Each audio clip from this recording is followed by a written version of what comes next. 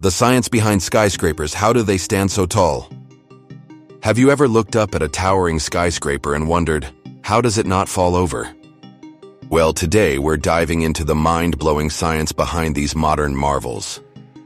From ancient pyramids to today's superstructures, humans have always pushed the limits of architecture.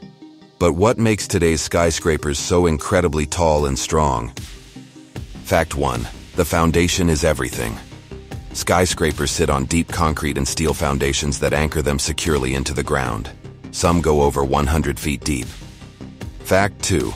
The materials used, reinforced steel and high-strength concrete, allow these buildings to withstand extreme forces like earthquakes and strong winds.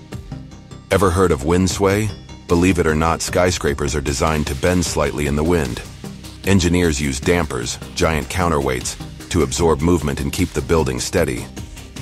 Fact 3. Engineers must balance vertical loads, weight of the building, and lateral forces, wind, earthquakes.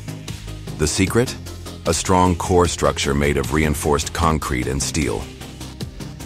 From twisting towers to buildings with sky gardens, engineers are designing even taller and more sustainable skyscrapers for the future.